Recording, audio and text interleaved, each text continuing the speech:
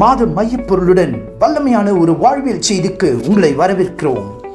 ஆழங்களில் கொண்டு செல்லும் வாக்குதத்தம், அசைக்கும் வேத வசனத்தின் வலிமை, அறியும் ஆவலை தூண்டும் வார்த்தை இதோ உங்களுக்காக. இந்த ஆகஸ்ட் மாதத்தினுடைய 3வது ஞாயிற்றுக்கிழமைக்கு ஆண்டவர் நம்மளை கொண்டு வந்ததை குறித்து நான் சந்தோஷப்படுகிறேன். எத்தனை பேர் வேத வசனத்துக்காக அவளோடு காத்திருக்கிறீங்க? Come on, let's celebrate the word of God. Amen. We are here to celebrate. இந்த மாதத்தினுடைய மையப்பொருள் நம்ம எல்லாருக்கும் தெரிந்த வண்ணமாக என்ன சொல்லுகிறோம்? This is a month of strength. பலத்தின் மாதமாக. இந்த பலத்தின் மாதத்துல ஆரம்பத்துல இருந்து எனக்கு இந்த பலத்தை குறித்துதான மிகவும் அதற்கு நீ எப்படி பேசுவேன் என்று சொல்ற மாதிரி சவால் விடுகிற அநேக காரியங்கள் என்னோட கூட இருக்கிற பிள்ளைங்களுக்கு தெரியும் எவ்வளவு கஷ்டப்பட்டு இந்த ஞாயிற்றுக்கிழமை இங்க வந்து நிற்பதற்கு அது அவருடைய பலனே இல்லாமல் வேற ஒன்றும் இல்லை. நம்ம இந்த மூல வசனத்தை எடுத்து நம்ம எல்லாரும் அறிக்கை பண்ணுவோமா? எல்லாரும் சேர்ந்து நம்ம எல்லாரும் அறிக்கை பண்ணுவோம். Washing first.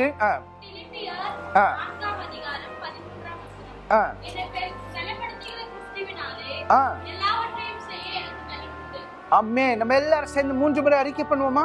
Lift your hands together and say. எல்லாரும் கைகளை உயர்த்தி எல்லாரும் சொல்லுவோம். 1 2 1 3. எல்லாரும் செய்ய என்னை பலப்படுத்துகிற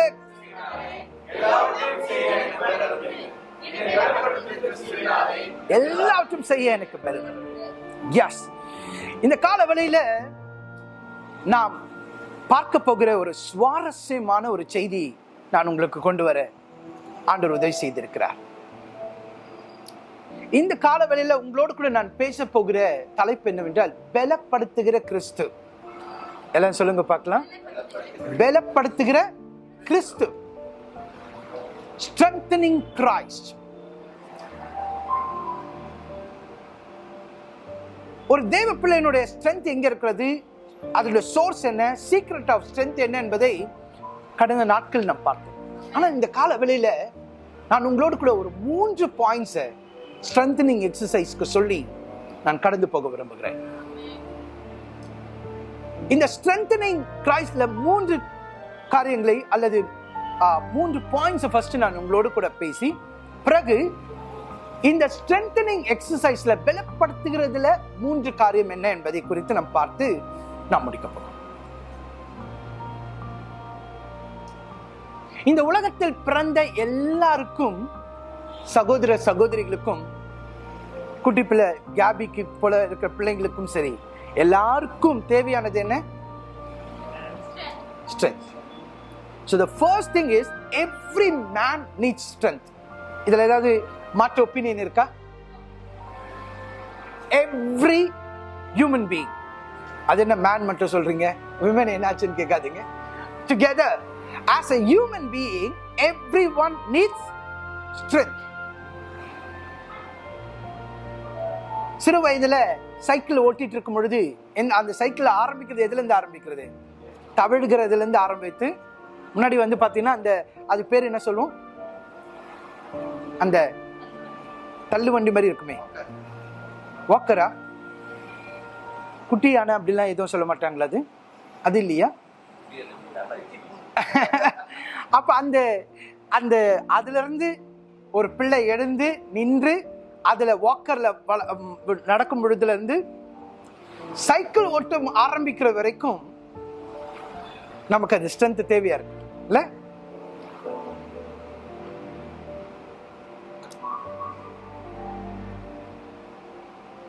ஒரு தாய் தன் பிள்ளைய கை கொடுத்து நடக்கிற வைக்கிறதுல இருந்தும், ஒரு பாட்டி தன்னோட தள்ளாடுகிற வயதுல கேட்கும் போது அதே பிள்ளை பாட்டியோட கையை பிடித்து நடக்கிறதுக்கும் ஸ்ட்ரென்த் தேவை. நான் ஏற்கனவே உங்களுக்கு சொன்ன வண்ணமா every man needs strength. Every human being needs strength. எல்லாருக்கும் ஒரு பலன் அவசியம் இருக்கிறது. அதனால தான் ஆண்டவர் இந்த பலனை மனிதனை உண்டாக்கும் பொழுதே அவனுக்கு இலவசமாக அவனுக்கு வைத்திருக்கிறார். நாம் அது உணர்வதில்லை.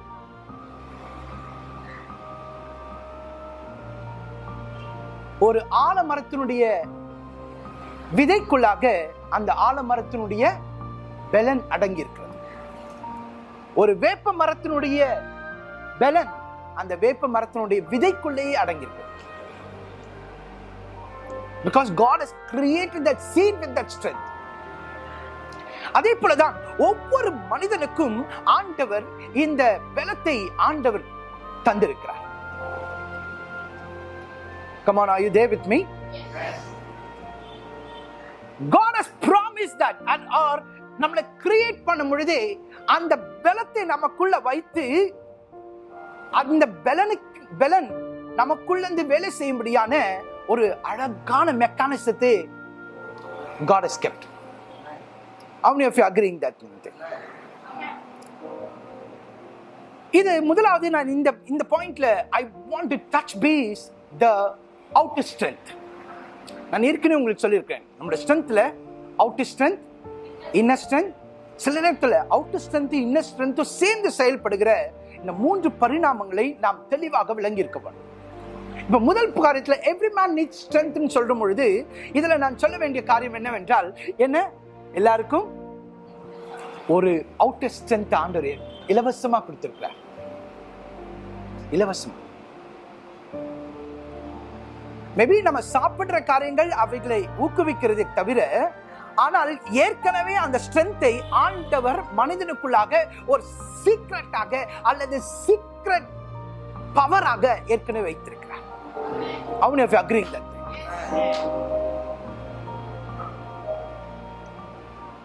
In fact, நீங்க பாத்தீங்கன்னா மனிதன் உருவாக்கப்பட்ட இந்த ரகசியத்துல நான் ரொம்ப நாளைக்கு முன்பாக படித்த ஒரு ஆய்வுல படித்திருக்கிறேன். ஒரு மனிதனுடைய ரசாயனத்தை அல்லது அவனுக்குள்ள இருக்க கெமிக்கல்ஸை வடிகட்டி எடுத்தா அதோட வேல்யூ பாத்தீங்கன்னா ₹6.45. அவ்வளவுதான். இது நான் படிச்சது கொஞ்ச நாள், இப்போ விலைவாசில ஏறினால அது எவ்வளவு இருக்கு, ஒரு ₹12 ஆயிருக்குமான்னு தெரியல. பட் ஒரு மனிதனுடைய value by chemical composition is just ₹6.45. ஆனா அதுல நீங்க நினைச்சு பாருங்க, இந்த ஜுரம் வந்த பிறகு எனக்கு கொஞ்சம் இங்கெல்லாம் விறுவிறுன்னு ஆரம்பிச்சது. ஐ ஹேட் சம் பெயின், ஒரு மாதிரி நம்னஸ். உடனே பிள்ளைங்க சொல்ல, ஆனா விட்டமின்ஸ் கம்மி ஆயிடுச்சு, உங்களுக்கு மினரல்ஸ் கம்மி ஆயிடுச்சு, சீக்கிரம் ஏதாவது செய்யணும். எஸ், கொஞ்ச நாள் அதை கொஞ்சம் சாப்பிட்ட உடனே பாத்தீங்கன்னா இப்ப அந்த நம்னஸ், அந்த விறுவிறு இல்லை. நான் last week I was going into a very big trouble. என்னோட உடம்புல சூடாகி வயிற்று பகுதியில் பயங்கரமான பெயினோட இருக்கேன்.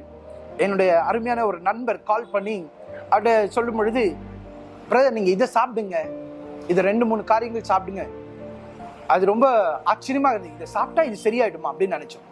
ஆனா சாப்பிட்ட அடுத்த நாளே பாத்தீங்கன்னா அந்த ஒரு வாரம் கஷ்டப்பட்டு இருந்து அப்படியே போயிடுச்சு.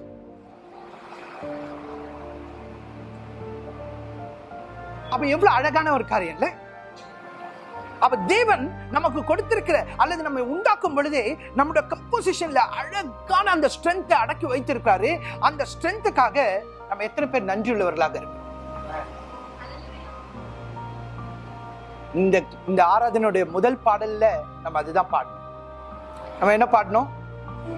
சுகம் பலன் எனக்குள்ளே பாய்ந்து செல்லுதே, வல்லமை நதியால் பரவி பாயுதே. என்ன அழகா ஃபாதர் எழுதியிருக்காரு. ரத்த குழாய்கள், கண்கள், செவி, வாய், மூளை முடுக்குகள் எல்லாமே, என்னோட மூட்டு வேலை எல்லாவற்றிலும் தேவனுடைய பலன் இருக்கிறதுனாலதான் நான் இன்றைக்கு உயிர் வாழ்ந்து கொண்டிருக்கேன் என்று எத்தனை பேர் சொல்ல முடியும்?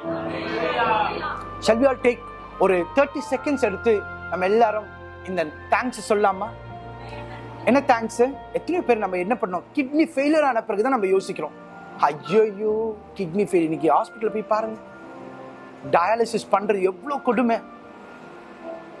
மனிதன் தன்னோட அறிவினால டயாலிசிஸ் எல்லாம் கண்டுபிடிச்சோம், பட் எவ்வளவு வலி வேதனை இருக்கு தெரியுமா? அதை கொண்டு போறவங்களுக்கும் அனுபவிக்கணும். ஏன்? Because when we are good we didn't realize நம்முடைய கிட்னியில பத்தி எல்லாம் யோசிக்க கூட மாட்டோம். அதுக்கு முன்னாடி தேங்க்ஸ் எல்லாம் சொன்னதே கிடையாது. நீங்க எனக்கு பாக்குறத பார்வை பார்த்தா ரொம்ப ஆச்சரியமா தான் இருக்கு. but there is a strength in each part, each organ what God has created. இந்த ₹6.45 தான் நம்ம இந்த ஆட்டம்லாம் ஆடிட்டு இருக்கோம். இந்த ஓட்டம், இந்த ஆட்டம் பாட்டம் எல்லாம். அதுல ஒரு இதுல அன்னைக்கு ஒரு சகோதரிக்கு பாத்தீங்கன்னா கொஞ்சம் மயக்கம் வந்துருச்சு. நாங்க போய் பக்கத்துல இருக்கவங்க பார்க்கும்பொழுது ஒரு டாக்டர் ஒரு ஒப்பீனியன் சொல்றாங்க. அதுல ஒரு டாக்டர் சொல்றாரு, ஓ இவங்களுக்கு கால்சியம் கம்மியாயிடுச்சு, உடனே கால்சியம் கொடுங்க, ஏதாவது கொடுங்க டக்குன்னு.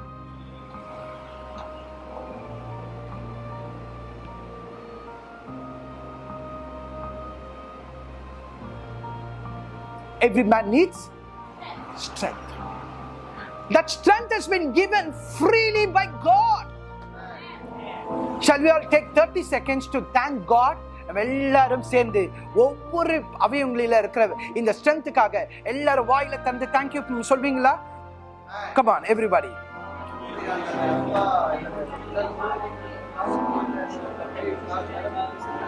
Thank you Jesus.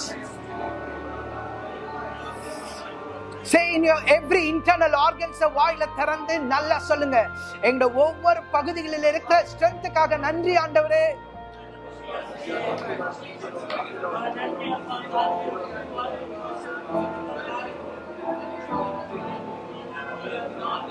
Everybody, thank you Jesus. Thank you for your strength. Thank you for creating that strength in us. இந்த strength நாங்க இன்னும் ஆண்டவரே பெற்றுக்கொள்ள உதவி செய்யுங்க அப்பா. Thank you Jesus. Come on everyone, celebrate the Lord's strength. இரண்டாவது நான் உங்களுக்கு சொல்ல வேண்டியது, இந்த ஸ்ட்ரெngth இருந்தாலும் ஸ்ட்ரெngthening பண்ற ஒரு கேரக்டர் ஆண்டவர் மனிதனுக்கு ஏற்படுத்தி இருக்கிறார். நாம் வளர்கிறது, நாம் உருவாக்கப்படுகிற மசில்ஸ் எல்லாத்துக்குமே என்ன இருக்கிறது? ஒரு strengthening exercise. Every man requires strengthening. True or false?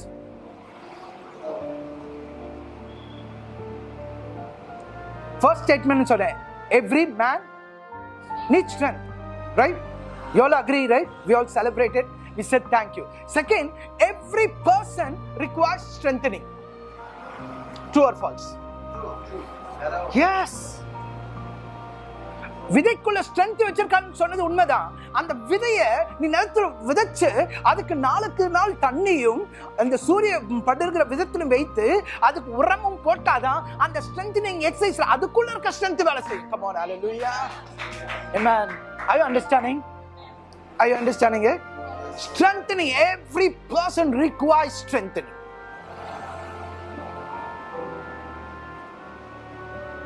உலக அளவுல பாத்தீங்கன்னா எஜுகேஷன், ஒரு நாட்டுடைய சட்டம் ஒரு மனிதனை என்ன பண்ணுது? வலுப்படுத்துகிறது. It's an exercise. Why we have to go to education? We all need education because we need to understand, we need to have that knowledge, we need to have that wisdom. Constitution, சட்டம் ஒரு மனிதனை என்ன பண்ணுது? வலுப்படுத்துகிறது.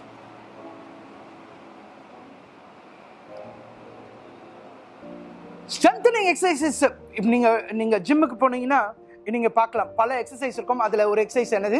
strengthening exercise, right? strengthening exercise ன்னு ஒரு தனி கோட்டே இருக்கு. அப்ப இந்த strengthening பண்ணாதான் உங்களுக்குள்ளும் எனக்குள்ளும் இருக்கிற அந்த strength நம்ம என்ன பண்ண முடியும்? பில்ட் பண்ணி வெளியே கொண்டு வரும். அல்லது இன்னொரு விதத்துல சொல்ல போனா, எந்த அளவுக்கு நீங்க strengthening exercise அல்ல strengthening process குள்ள போறீங்களோ அந்த அளவுக்கு உங்களுடைய பலன் எப்படி இருக்கும்? Higher. You'll be higher. Why many of them they're losing strength? Because they are not exercising. They're carrying the belly fat.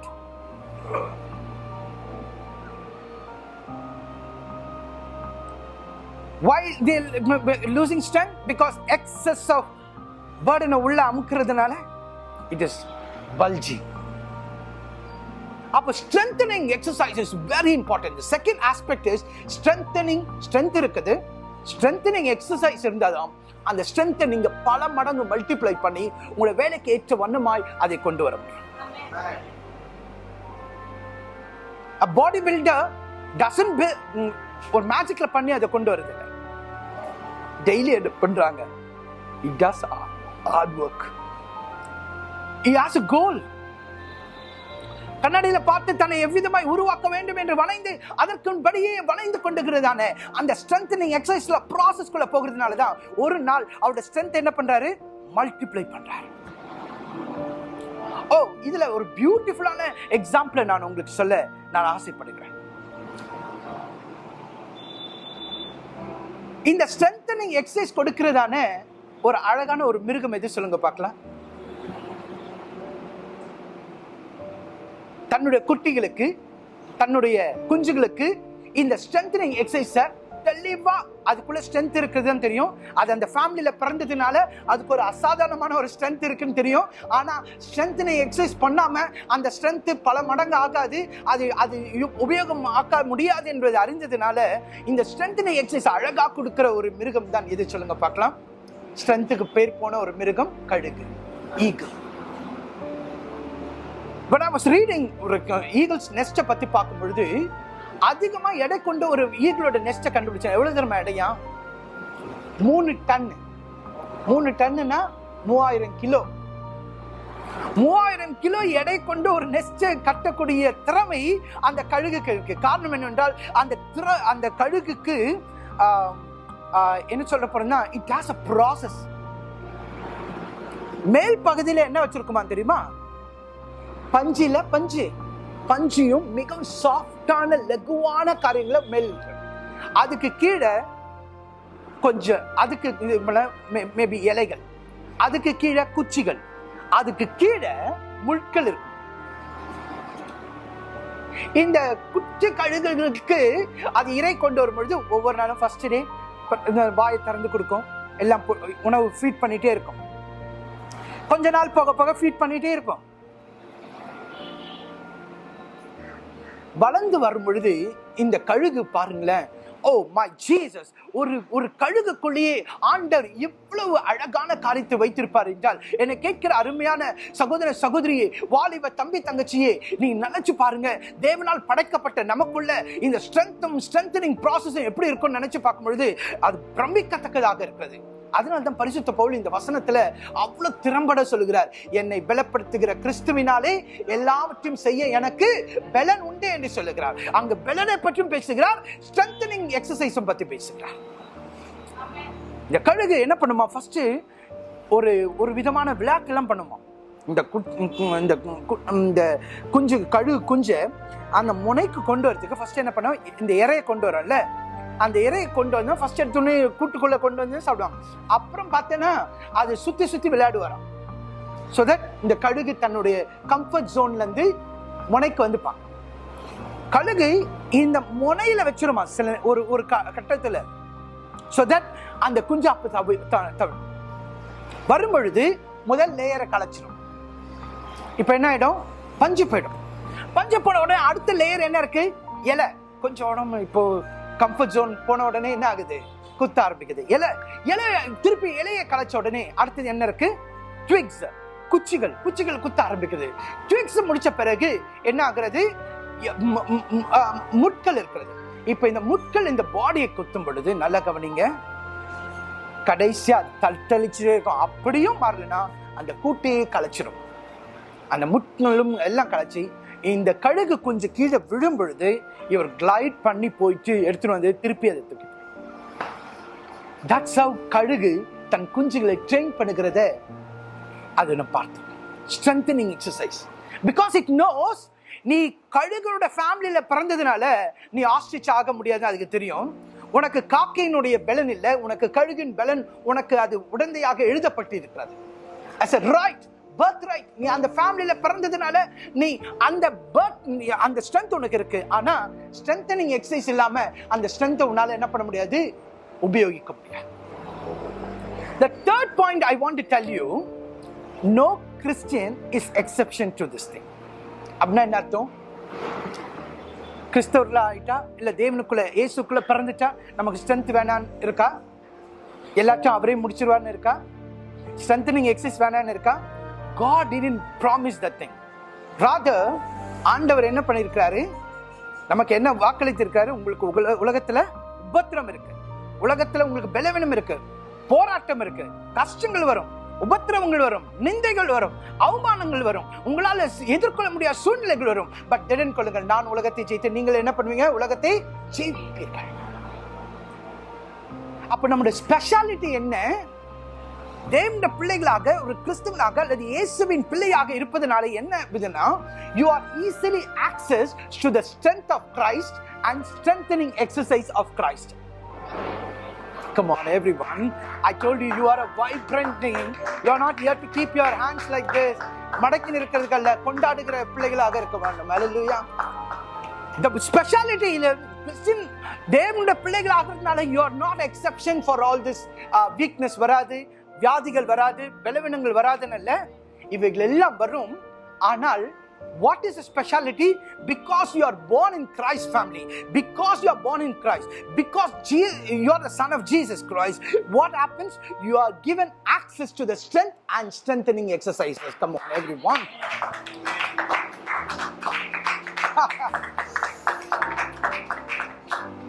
That is why போன வாரத்தில் நான் உங்களுக்கு ஏற்கனவே சொல்லியிருந்தேன்ல, மதர் தெரேசா அவர்களுக்கு உடம்பளவுல ஒரு பெரிய வியாதி.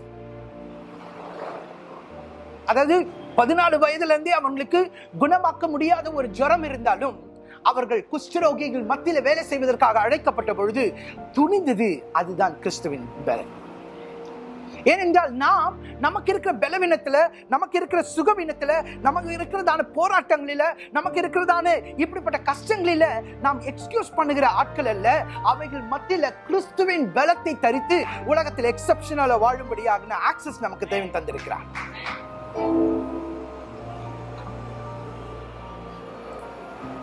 நான் பேசுறது அநேகருக்கு விளங்குதா தெரியல, பட் விளங்குனவர்களுக்காக நான் ஆண்டவரை நன்றியோடு ஸ்தோத்திரிக்கிறேன்.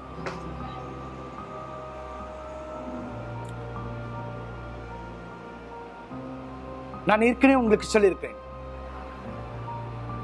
இன்னொரு பியூட்டிஃபுல்லான காரியம் வில்லியம் கேரியோட லைஃப்ல பார்க்கும் பொழுது, I think it is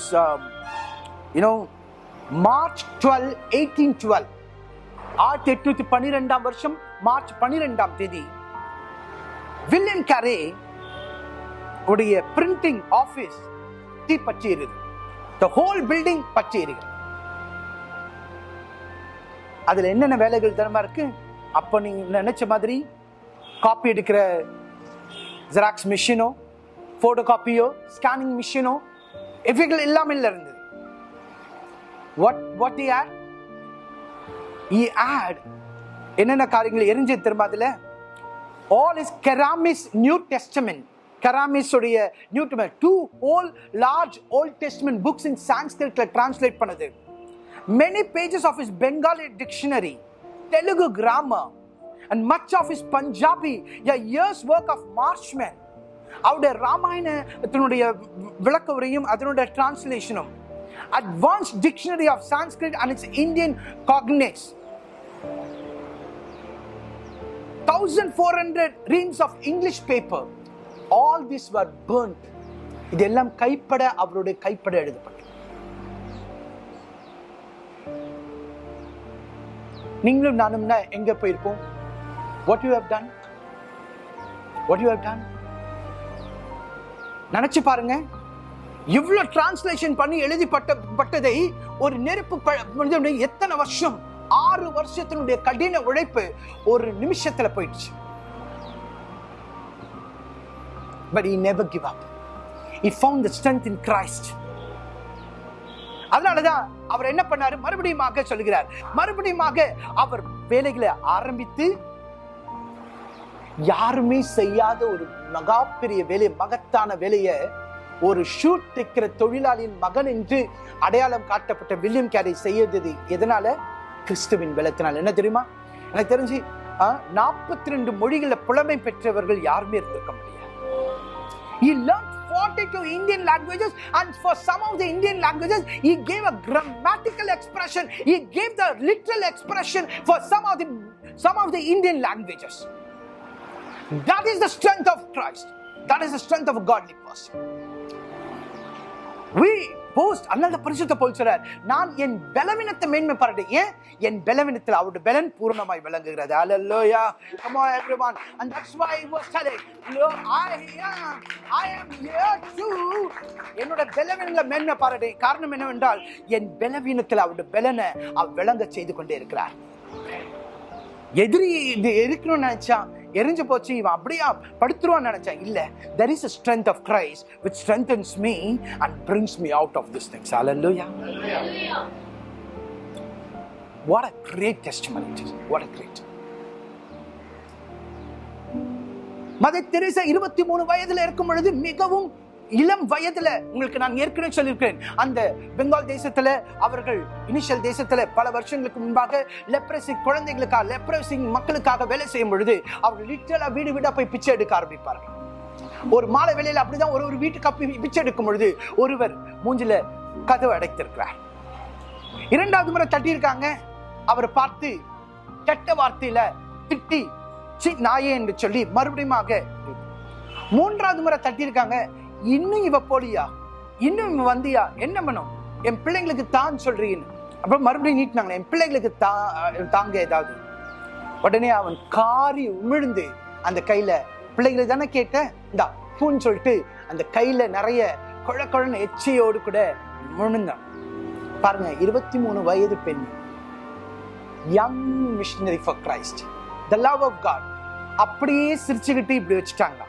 வச்சுட்டு மறுபடியும் இந்த கையை நீட்டினாங்களாம், இது எனக்கு கொடுத்தீங்க, இதை நான் வச்சுக்கிறேன், என் பிள்ளைக்கு தான் என்று சொல்லிட்டு மறுபடியும் கை நீட்டினாங்க. போயிட்டு மறுபடியும் அவன் கல் நெஞ்சு கதவை அடைத்தது, இவங்க போயிட்டாங்க. அது சும்மா விடுமா? அந்த இரவு தூக்கம் வரல. காலையில அந்த பெண்மணி யாரு, எங்க இருக்காங்க, எதுக்காக பிள்ளைக்கு வேணும்னு சொன்னாங்க, பாக்குறதுக்கு ஒரு நல்ல பெண்மணியா இருக்காங்களே அப்படின்னு சொல்லி அவன் தன்னுடைய வண்டி ஓட்டுகிற அந்த குதிரை வண்டி ஓட்டுகிற கேட்டு அட்ரஸ் வாங்கி என்னை கூட்டிட்டு போன்னு சொல்லி கூட்டிட்டு போறாங்க. அவன் ஒரு சிறு சந்தின் வழியா கொண்டு போறானா. நமக்கு நல்லா தெரியுமா அவங்க இங்கதான் இருக்காங்க? ஆமா, இங்கதான் இருக்காங்க. போய் பார்த்தா லெப்பர்ஸ் வாசல்ல உட்காந்துட்டு இருக்காங்களாம். வரவேற்கிறது லெப்பர்ஸ் வரவேற்கிறாங்களாம். நடந்து உள்ள போகும்பொழுது மதர் தெரேசா மடி மேல அந்த லெப்பர்ஸ் உடைய புண்களை துடைத்து கொண்டு, அவருடைய சீடுகளை துடைத்து கொண்டு இருக்கிற காரியத்தை பார்க்கும்போது தேம்பி அழ ஆரம்பிச்சு. அவன் உள்ள உடைய ஆரம்பிச்சுட்டான். இதுதான் என் பிள்ளைங்கன்னு சொன்னீங்களா, இவங்கதான் உங்களுடைய பிள்ளைங்களா என்று சொல்லி அன்றைக்கு தன்னுடைய ஆஸ்தியில பெரும் பங்கை மிஷன்ஸ்க்கு எழுதி வச்சான். காரணம் என்ன? ஏன் இதை சொல்றேன்னா, அவர்கள் திட்டும் பொழுது, முகத்தை காட்டும் பொழுது, நிந்திக்கும் பொழுது அந்த ஸ்ட்ரென்த், நமக்குள்ள இருக்க ஸ்ட்ரென்த் என்ன பண்ணும்? பட்டு கோவப்பட வச்சிரும், முகத்தை சுளிக்க வைக்கும். ஆனா அங்க அவர்களுடைய ஸ்ட்ரென்த்துக்கு பதிலாக தன்னை பலப்படுத்துகிறவருடைய ஸ்ட்ரென்த்ல அங்க நின்னபடினால அந்த புன்முறுவலையும் அந்த இன்பத்தையும் அந்த முகத்தையும் அந்த சகிக்கிற அந்த சாக்ரிஃபிஷியல் ஸ்மைல் அவங்களால வெளிப்படுத்த முடியுது. அந்த strength, that is the strength of Christ. Hallelujah.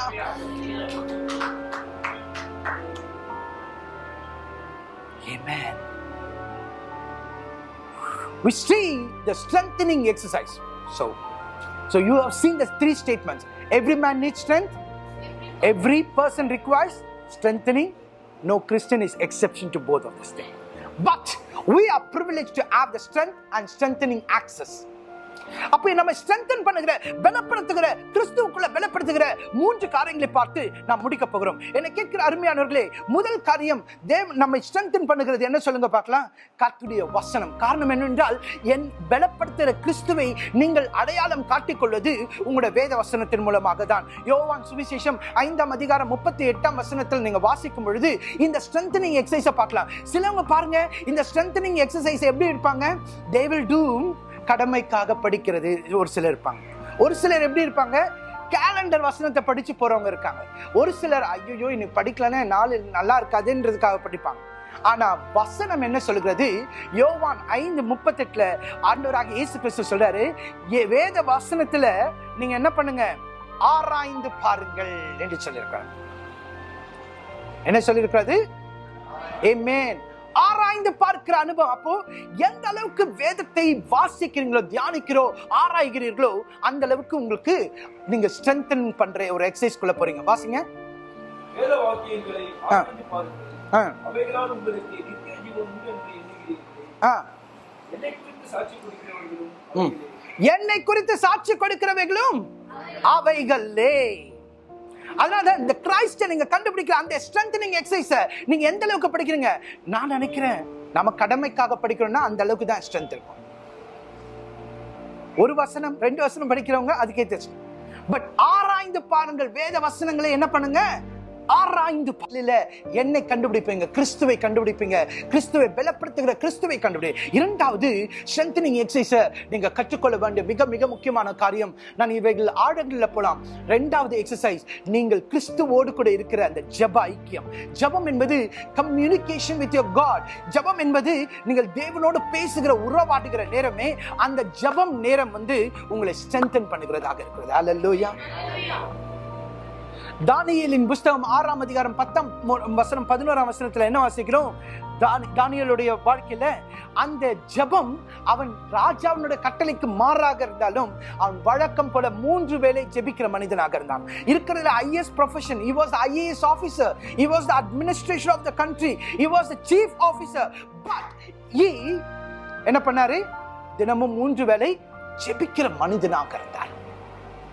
இன்னைக்கு நிறைய பேருக்கு நம்ம என்ன இருக்கணும்? நம்முடைய படிப்பை சாக்கு சொல்றோம், நம்முடைய வேலையை சாக்கு சொல்றோம், என் வேலை கடினமா இருக்குன்னு சொல்றோம், என் வேலையில இப்படியாக இருக்கிறது மாற்றிக்கொள்ளணும் சொல்றோம். ஆனா ஒரு தேசத்தினுடைய உச்சிதமான ஒரு வேலையில இருந்த மனிதன் தான் இந்த ஜெபத்திற்கு அடையாளமாக இருக்கிறார்.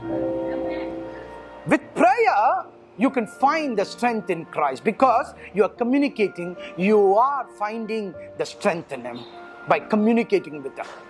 Right? தானியேலின் புத்தகம் 6ஆம் அதிகாரம் 10-11ஆம் வசனத்துல என்ன வாசிக்கிறோம்?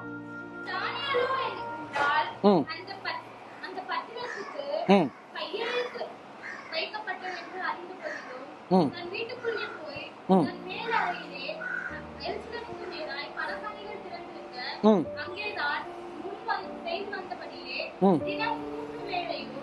முன் செய்து வந்தது போல தினமும் 3 வேளையும் என்ன பண்ணாங்கன்னா தன் தேவனுக்கு முன்பாக முழங்காற்படியிட்டு ஜெபம் பண்ணி ஸ்தோத்திரம் செலுத்தினான். அல்லேலூயா. பவுலும் சிலாவும் சிறைச்சாலையில் இருக்கும் பொழுது என்ன பண்ணினாங்க? சிறைச்சாலையின் வேதனையில் உள்ள முழுகில்ல, சிறைச்சாலையில வச்சுட்டாங்களே நொந்து போகல, அவர்கள் தேவனை துதித்து ஆராதித்து ஜெபித்தார்கள். அல்லேலூயா. ஜெபம் is a strengthening part of Christ. அல்லேலூயா. ஆமென். எத்தனை பேர் ஜெபிக்கிறவர்களாக இருக்கிறீர்கள்? அல்லேலூயா. ஜெப ஆவியை தேவன் நமக்கு தந்திருக்கிறார். The second strengthening exercise is prayer. மூன்றாவது strengthening exercise is the Spirit of Jesus.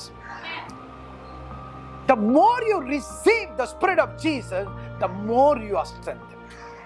அதனாலதான் நமக்கு அருமையாக ஒன்னஸ் டைம் ஆண்டவருள்ள ஆவிக்குள்ளாக நிரம்புகிற நேரம் என்று அழகாக நமக்கு இருக்கிறது. வாசிங்க பார்க்கலாம். பிலிப்பியரின் புத்தகம் 1ஆம் அதிகாரம் 19ஆம் வசனத்தை நாம் வாசிக்கும் பொழுது பரிசுத்த பவுல் அங்கு அழகாக சொல்லுகிறார். என்னை அவர் சொல்றார், இயேசு கிறிஸ்துவின் ஆவியினாலே இதை என்னால் செய்ய முடியும் என்று சொல்லுகிறார். அப்ப நம்முடைய தேவனுடைய ஆவினால, இயேசு கிறிஸ்துவின் ஆவினால நாம் ஸ்ட்ரெங்தன் பண்ணப்படுகிறோம். வாசிங்க பிலிப்பியர் 1ஆம் அதிகாரம் 19ஆம் வசனம். அது உங்கள் வேண்டுதலினாலும் இயேசு கிறிஸ்துவினுடைய ஆவியின் உதவினாலும், ஆவியின் உதவினாலும், இயேசு கிறிஸ்துவின் எல்லாம் சொல்லுங்க. எதனால? எத்தனை பேர் நீங்க அந்த உதவியை நாடுறீங்க? பரிசுத்த பவுல் சொல்றாரு, அது உங்க ஜெபத்தினாலும் இயேசு கிறிஸ்துவின் ஆவியின் உதவியினாலும். அப்ப இயேசு கிறிஸ்துவின் ஆவி நம்ம என்ன பண்ணுகிறதா? நமக்கு உதவி செய்கிறது, ஹெல்ப் பண்ணுகிறது. என்ன ஹெல்ப் பண்ணுகிறது? It strengthens us, it gives us the spirit, it gives us the strength, it gives us something that we cannot do. நம்மை செய்ய முடியாத காரியங்களை, எதிர்கொள்ள முடியாத காரியங்களை எதிர்கொள்ள வைக்கிறது இந்த இயேசு கிறிஸ்துவின் ஆவி. ஹalleluya. ஆமென். ஹalleluya. ஸ்தேவான் இந்த ஆவியை பெற்றபடினால்தான் எல்லாரும் கல்லெறிந்த போது இயேசு கிறிஸ்து செய்த அதே காரியத்தை செய்தான். பிதாவே இவர்களை மன்னியும் என்று சொல்ல முடிந்தது என்று சொல்லி தன் ஆவியை ஒப்புக்கொடுத்தான். அவன் எழுந்து ஓடல, கல்லெறிந்து கொள்ளும் பொழுது எழுந்து ஓடல, திட்டல, Rather he said, இவர்களை மன்னியும் பிதாவே என்று சொல்லி தன் ஆவியை ஒப்பு கொடுத்தான். Hallelujah. Because இயேசு கிறிஸ்துவின் ஆவி அவனுக்கு உதவி செய்கிறதாக இருந்தது. Hallelujah. இந்த கால வேளையில கூட என்னை பலப்படுத்துகிற கிறிஸ்துவினாலே எல்லாவற்றையும் செய்ய எனக்கு பலன் உண்டு என்று சொல்லுகிற அறிக்கைப்படுகிற ஒவ்வொரு தேவ பிள்ளைகளுக்கும் இந்த கால வேளையில, because you are born in Christ, you have an access to the strength and strengthening exercise.